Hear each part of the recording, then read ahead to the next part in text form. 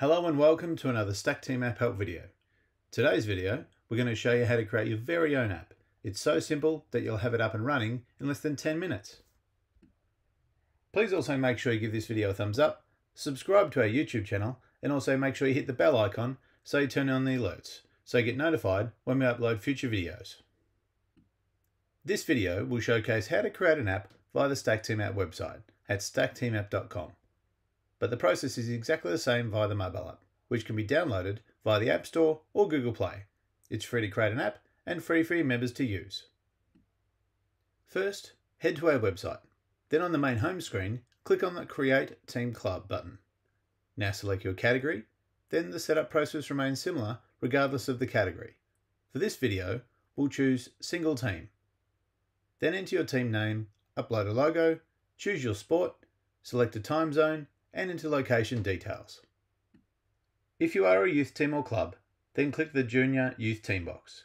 This will enable you to align parents to each child member during the setup. Make sure you've entered all the details and then press Create. Step 1 is to enter your play names. This step only exists for youth clubs. This can be done at a later time if you wish. We will enter Bill Smith and Julie Wilson. Do not enter parent names or emails at this step. The next stage is to invite members to join your team.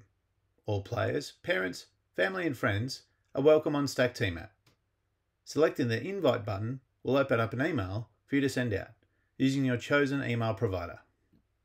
Once completed, click Next, which brings you to step 3. This is where you choose the features you wish to use. We have defaulted on the most popular features, which can be turned off at any time. Once you scroll to the bottom, hit Next. Congratulations, your app is now live. It's that easy. As an admin, you have access to the website dashboard. To get to your dashboard, go to the My Teams button at the top. Then just below there, select the wrench icon to the top right of the page. The website dashboard is the control center of your app. You can preview what your app looks like, turn features on or off, and rename features as required. Stack Team App has loads of great features to explore, and we'll cover some of the basics to get you started today. More in-depth videos can be found at stackteamapp.com or via our YouTube channel. With Stack Team App, you manage communication to members via access groups. So that's where we'll start. Click on the Access Groups button. It's best to add groups relevant to your team, such as specific groups for coaches, administrators, parents or sponsors. Creating access groups is a really important part of your app. So when users join your app, they will choose which access group applies to them and you can approve or deny their request. To create an access group, click the blue plus button. Now go back to your dashboard and choose the button Invite Promote. At any time, you can choose this feature to invite members to your app with 5 different options. You can choose to invite someone via email, add an individual member with pre-approval, bulk import a large amount with pre-approval, download a custom promotional PDF brochure, or put Stack Team App button on your website for simple access. Now we'll click on the members where you'll see yourself as a full admin and the names of Bill and Julie as we entered earlier. Click on the 3 dots menu to add players or other members individually, or click here to bulk import members. There are detailed videos on this on the support website. When a parent or guardian joins your team, you align them to a child from the pre-entered list, or you select Add More Players.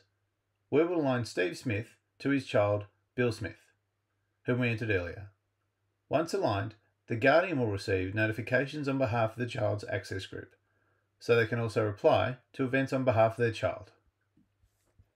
At any time, select any member to add a guardian or a child, or edit, assign admin privileges, or place into access groups. Full admins have access to everything included in the dashboard, or you can assign restricted admins to have control over specific groups, which is great for a coach or team manager. If you would like to change the design or appearance of your app or website, click on the Design and Appearance tab. Here you can upload a logo, change your color scheme, and much more. When creating content such as a news article, under Feature Manager, click on the News feature. This allows you to create a new article and choose which access groups will receive that content. App members will receive a push notification, whilst other members who have not finalised the Stack Team App account process will receive an email. Creation of content for all features can be done via the website dashboard or via the app. To enter a practice or match schedule, simply click on the Schedule feature to enter a new schedule.